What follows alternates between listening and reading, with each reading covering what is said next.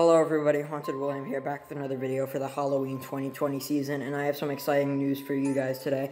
I actually got a toxic waste basket, and I have a new strobe light from Spirit inside of it, and I also hooked up the fog machine inside of it, and we're going to make it go off. So this is kind of going to be for Hazmat Zombie. I was thinking about doing it for just getting Super Varmint, but I'm probably going to put it in this instead. So that's going to be pretty cool, and then I'm going to have it hooked up. I don't know how, I'm probably going to put it over there. I'm probably not going to put it here. Probably going to get an extension cord, but still looks really cool nonetheless right here. I have my box for my broken hex, which I'm going to be sending out soon because my hex broke. There's my broken death row, which I actually am giving to someone on Marketplace tomorrow. I'm PayPaling it to them. So he's not going to be in the display this year, sadly, but hopefully I'll get a new one in the future. Like an old model. And then here are all the zombie babies and all the terror toys and the meme head and the giant Fright Fisher crate. And then over here I have the pop-up grave zombie. Oops, sorry for the blur. Let me try. Yep, it adjusted. And right here is for Halloween Fan 101. I don't really like pop-up grave zombie that much, and I really like. And Chris is a really good friend, so I'm going to be giving him pop-up grave zombie in exchange for a Demonica zombie baby. I know it's not really worth it, but I just feel like I should be nice to people and stuff like that. And yeah. And I'm not the biggest fan of pop-up grave zombie either. I don't know why I got him back in 2015. So yeah, let's hook up the fog machine and let's see what happens. Alright guys, so I got the fog hooked up, and then I have the remote control right here, and I believe this is the on one, so let's go. Should be going any second now. Let's see if it goes. Oh, I think it needs to. There we go.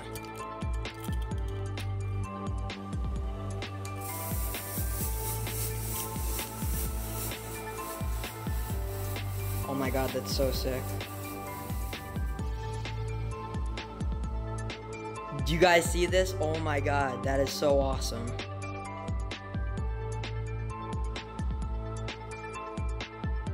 That is really cool, you guys. Smells like pumpkin spice also because I have the pumpkin spice scent. I wish they had like a toxic waste barrel type scent, but they don't have that, so I might just go with pumpkin spice just to spice it up a little bit. Yeah, very bad joke, but just for it to smell good and stuff like that, and for it to not smell that bad, and it wouldn't really fit with cotton candy either, and this is like a farm type theme this year, so yeah, pumpkin spice would kind of make some sense.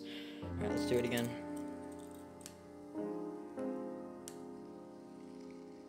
I don't know if it has to wait or if it still can go.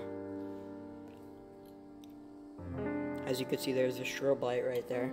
And then we also have the thing right here, the fog juice. Alright, and let's do it.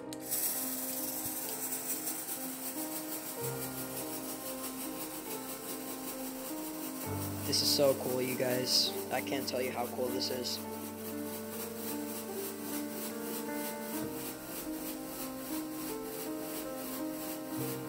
Oh my god.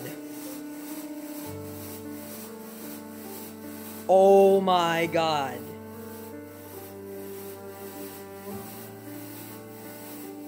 Oh my god, there's so much fog, you guys. Oh my god. And it's finally over. Oh my goodness. I don't know if you guys can see this, but this is absolutely ridiculous. Let's look inside of it. Oh, it's all foggy inside of there. I can hardly even see anything. I can't even see the fog machine. Oh my god. Well, anyway, guys, this is the end of the Haunt Build 2, Part 2, and I finally came up with a name. It's going to be the Pumpkin Patch of Souls, which is a pretty cool name. I know that Liam, or, jeez, I forgot his name, but he did the same haunt. He had the same haunt name. But it's a very cool name, and I really do appreciate that I got the permission to be able to use that name from Liam. So thank you, Liam. And so yeah, thank you guys for watching, and this is going to be it for part 2 of the Pumpkin Patch of Souls haunt build. So yeah, thank you guys for watching, and I will see you guys later. Goodbye.